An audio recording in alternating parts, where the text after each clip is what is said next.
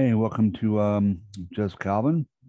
Obviously, I'm your host, Just Calvin. Now, I wanted to show you a few things that you may find interesting. Oops, not bad. Go back to this. Okay. Uh-huh. Now, all I hear is about the stupid debt ceiling, debt this, debt that. How Americans owe like 20 something trillion dollars in debt.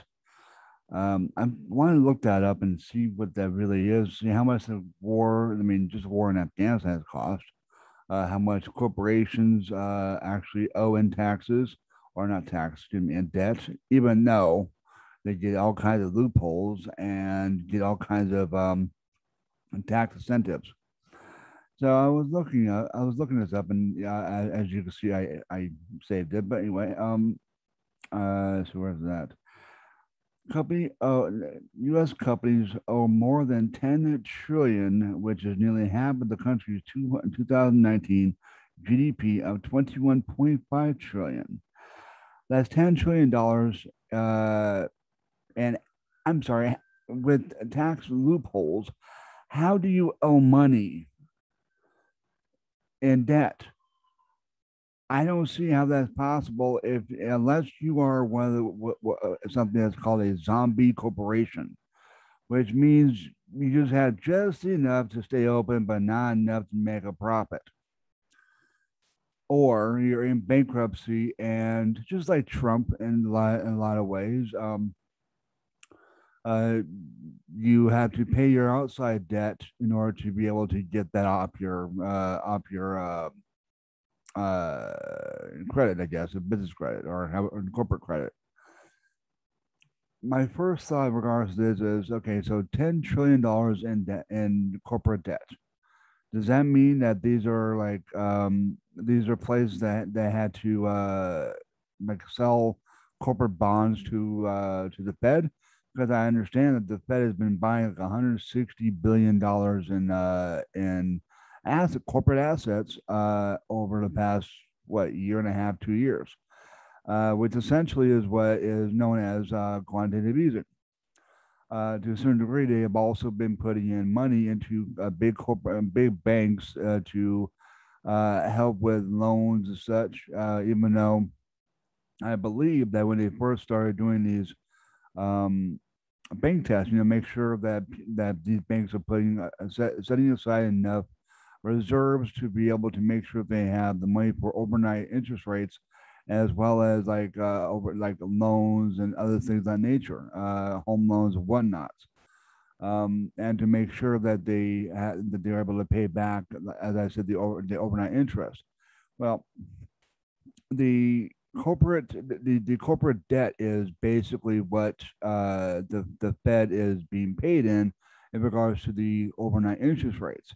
I mean, out of the way, the Fed and the government overall is actually making money through this. It's because of the fact that this is far. I mean, you can look this up yourself, other than what you see on the show. But I mean, it seems to me like since the Fed is a government entity and the Fed puts money in the banking system, and the Fed is there to help other countries and other things monetarily. That is, it just seems to me that either way, the Fed and the government both have plenty of money to do what the fuck they need to do in regards to what people actually need in this fucking country. That's why I always say, and I have been saying for I don't know how long, that we need third parties um, and we need the corporations to do their own version of workforce or no, where the workforce? No, I forgot. I keep forgetting what the Republicans call it, but it's basically where you prove that you deserve the benefits. You volunteer, whatever. In their case, they have to prove that they have hired more using those tax incentives. They have to prove that they have hired more with those tax incentive that cash flow than they have as far as laying people off, as far as them doing their own, buying back their own stock, which inflating their own stock prices, which eventually, I mean, the market can't correct itself all the time. Sometimes it goes down hard because other things happen, whether it be internationally or domestically. But anyway, let's see. And I think this is the no, this is a different one. This might be it. And in case people are wondering how much the war has cost, is $2 trillion as of 2020. But the estimated cost would have been by 2050 6.5 trillion. So you're looking at least what 16, $17 trillion in like what would you call debt. Um, it's basically money that was spent in the economy without being taxed out. So that means that a lot of this is actually none of it is population debt. You know, people that have spent or overly spent on different things. That kind of debt actually gives the corporations money in order to sustain themselves. So in actuality, consumerism is actually keeping them alive. They're overspending on their own self in regards to them giving themselves raises. Same thing with the Senate and the House and Senate. They both have given themselves sometimes undue pay increases.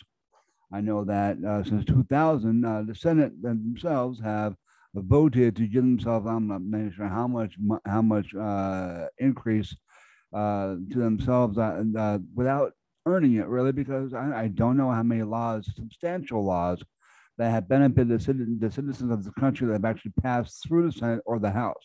I understand that a lot have actually passed through the House, but it has to go through the Senate in order to be able to become law a lot of times.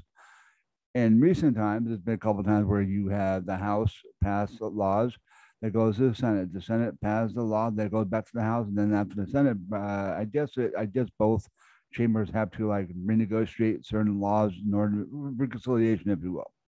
Anyway, so that's why I wanted to bring up to that part. Like when people when they talk about debt, especially now, the only way that we won't default on anything has nothing to do with consumer prices, has nothing to do with people being thrown out of their homes, which is very much unfortunate.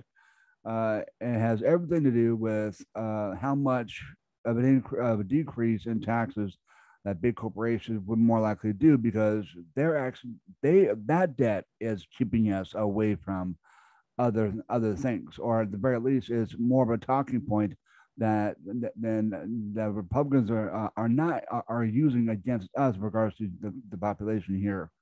When in reality is actually reversed. It's actually corporation and the spending wars that we didn't fucking need in the first place. That is what is the debt overall in this country. And it's been like that since '08, ever since Obama, Bush, and all them. If if they were to do a program with the rich that forces them to come up with the ways that money has gone to benefit the states instead of that has nothing to do with making products in other countries and making products here in the United States that we have to pay for in the market.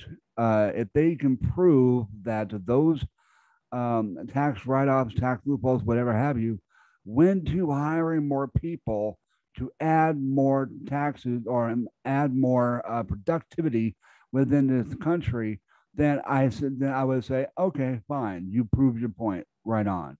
But if you can't, then your loophole goes away, and that way, the it won't put money back in the system. It will allow the Fed to write off a lot of that, and the national debt, quote unquote, would go down. It would do nothing in regards to actual money back into the system because that money is already in the system. It has been taxed out of the system. Anyway, that's my little rant. By the way, if you haven't yet, and if you happen to see I don't know where it went. Anyway, this is in the two-party system.org.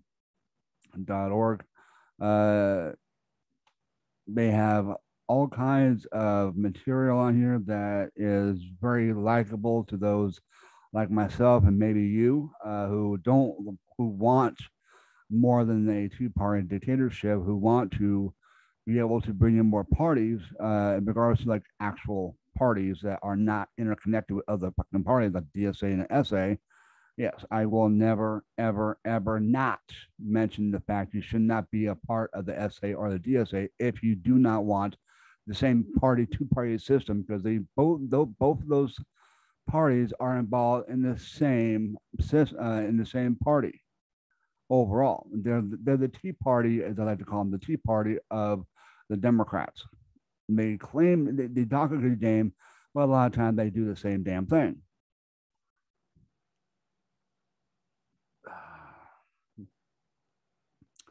So I have to ask you, as someone who hopefully votes, if you do vote, double check and make sure that maybe you don't want to vote for two parties. Maybe you, excuse me, maybe you want to help bring a third party up with your signature and address, whatever else that is required for ballot access to every party. We should have every party that is a registered party, libertarian, libertarian socialist, whatever have you. Uh, Hell, even give DSA a ballot. SA already and Social Alternative already have one. Give more of one to Social Equality Party, Communist Party, you name it. If they are registered party that the government looks at them as an actual political party, not as a political movement or a political organization, they should be on the ballot. They should be represented as far as their voter base.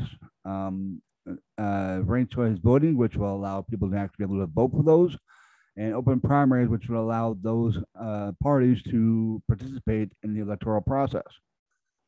But that if you go to and the two party system and the two party system.org here, then read all this. As I said, ranked choice voting, open presidential debates, and campaign finance reform, and the two party system. They also have merch. Let's see. There we go. Now this you can see on as a backdrop on my stuff. That's, as you see, 69, about $70 pretty much. Then you have beach towel. If you, well, I'll take a shower and all that stuff, you use that. Face mask. You have hoodies. Let's see what else. You have stickers that would look great on your keyboard or whatever. Magnets,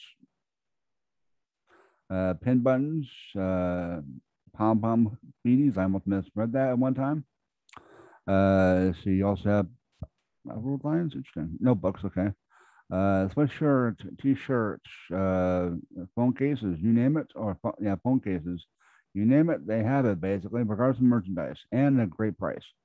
So look them up as far as the part goes. Let's see what else. Oh yes, and I have some shit that I do. Once I get there, we go. Let's see. Yeah, let's go. Just a little bit of what I do. If this plays the way I want it to be.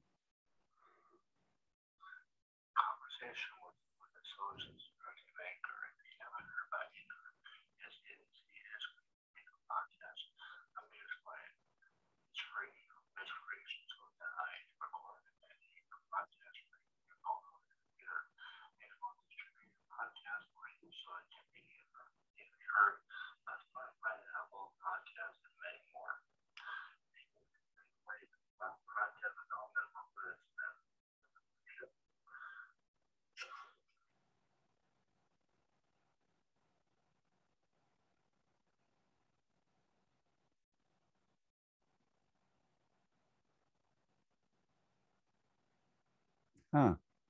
Interesting. I thought that was okay. Anyway, my bad. Apparently, something happened with that recording. Oh well. Anyways, the rest work as far as that part goes. I want to double check on that. Let's see. And this is also my YouTube channel. Once again, once it loads up. There we go.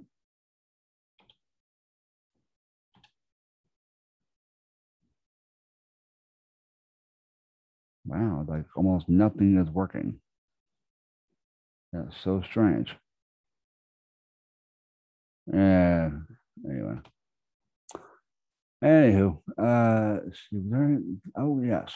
And I wanted to remind you a little bit of something here.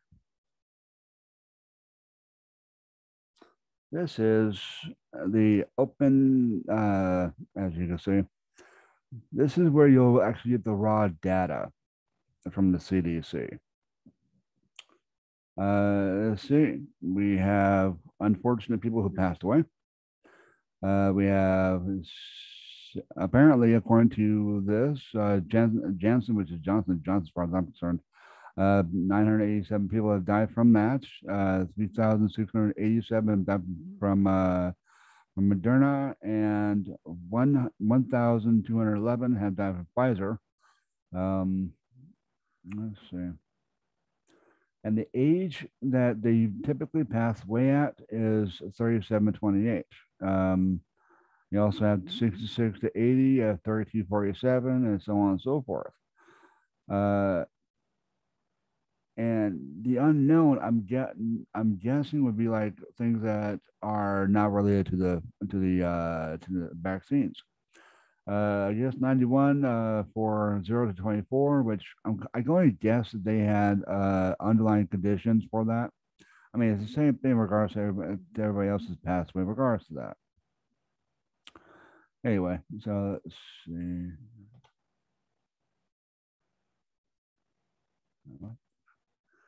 Wow, okay, my computer. Okay. Now, evidently, Chef Pelosi want to limit the powers of the president.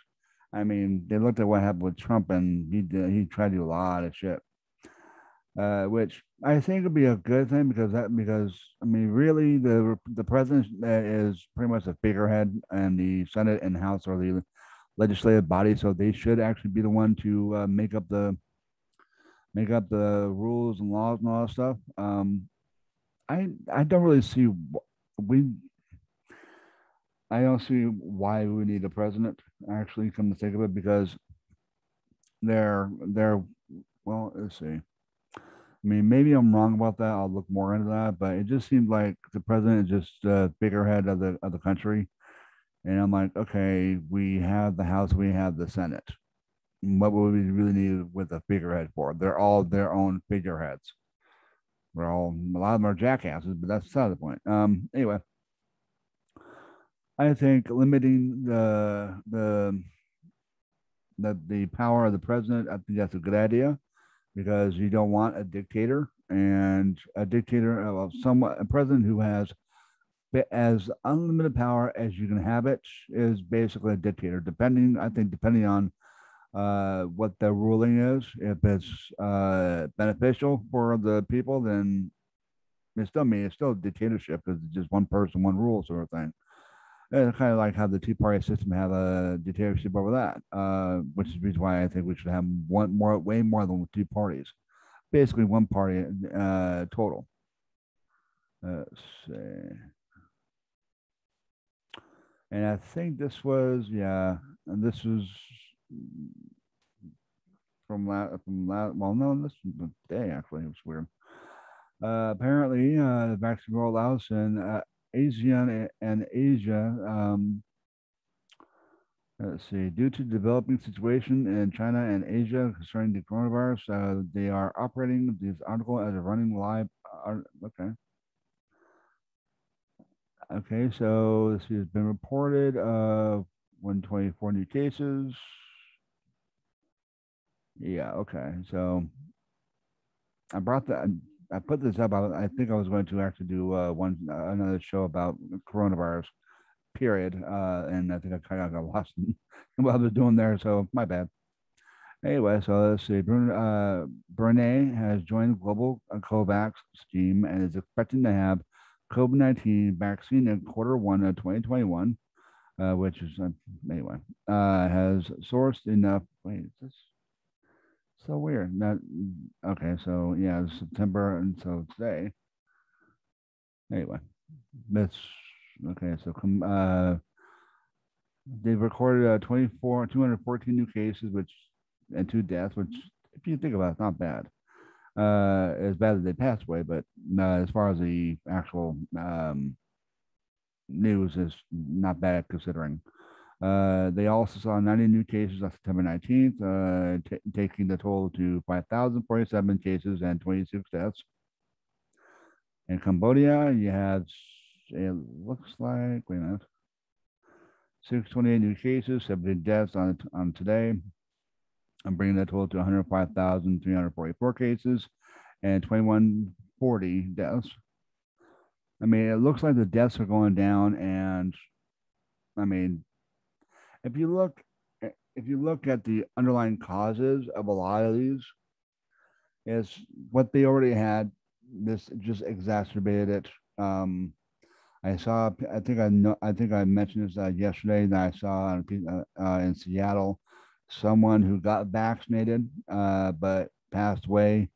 I think of a like a heart failure or some to that effect. And I guess in that same story, his daughter, I think this guy's daughter was waiting to get vaccinated, and I still think I'm still thinking if you got vaccinated and like full on or whatever, and there are breakthrough cases, that just tells me that it numbs the symptoms to you, but it doesn't keep you from spreading it.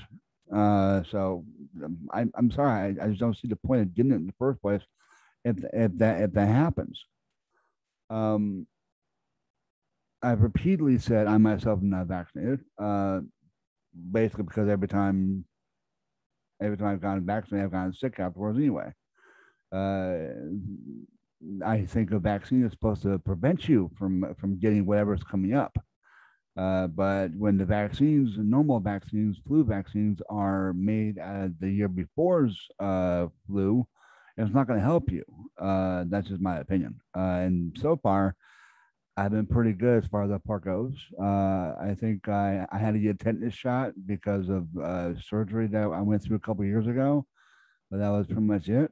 Um, Everything else I'm good on, and I myself I go to hospital maybe twice every other year, and that's for something small, nothing major. Anyway, but all this is about me as far as the part goes, and then I think I'm just trying to tell you that in my experience, vaccines have not worked. They have not made sense to me overall. Same with this. Like, why would you want to get a shot for something you don't have yet? That makes no sense to me because it seems like natural immunity, which a lot of people do have. The only population that may have waned down are the elderly and the people with underlying conditions, which their underlying conditions because their body can't fight them off overall. That's why they take medication for certain things. And at least this is my opinion. I'm not a doctor. I'm never going to be a doctor.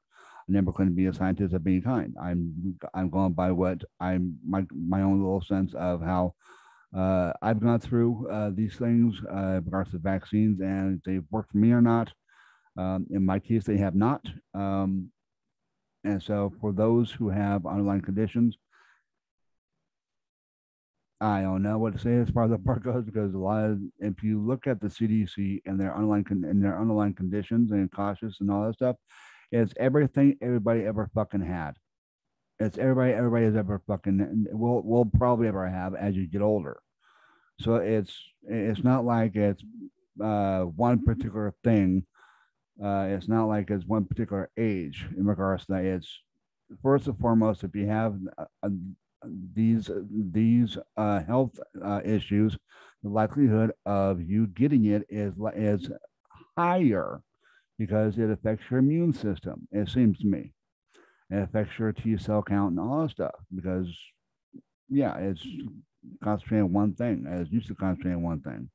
Spike protein, as far as I know about, as far as I've seen, heard, read, and everything else between, this thing is supposed to tell your body to produce more of the cells that help your immune system fight off infections. But if your immune system itself, I don't think if your immune system itself doesn't have enough strength to fight off the current stuff, then I guess it's supposed to like help regenerate or revigorate or however you want to call it. And a lot of these people is not doing that. That's why, and you're still getting sick. I don't get the point of getting a vaccine if you're still gonna get sick either way.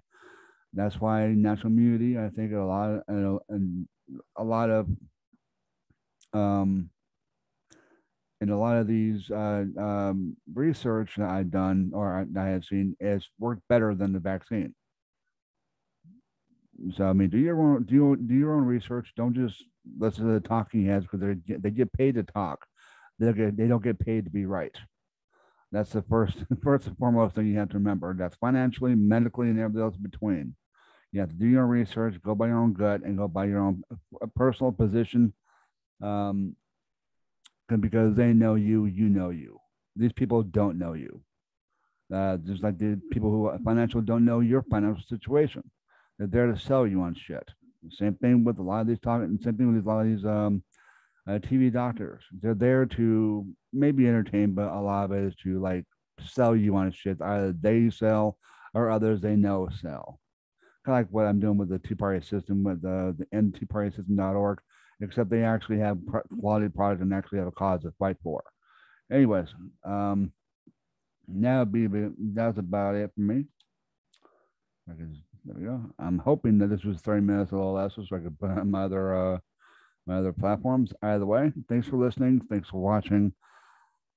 I hope if I pissed you off, so be it. But I'm talking from my own heart and talking from my own opinion, and showed you where I get my information from every time I do one of these things. So it's not like I'm hiding anything from you. Anyway, think twice about getting the vaccine. Get an antibody test first. If you have enough of immune system, I wouldn't worry about it. Your immune system will help take care of it. That's my opinion. Again, just my opinion. Um, Anyways, thanks for watching, listening. Subscribe if you like. Uh, Keep your comments if you do comment. Somewhat civil, and I'll get back to you at a later date, maybe tomorrow. Thanks for watching and listening. Peace out for now.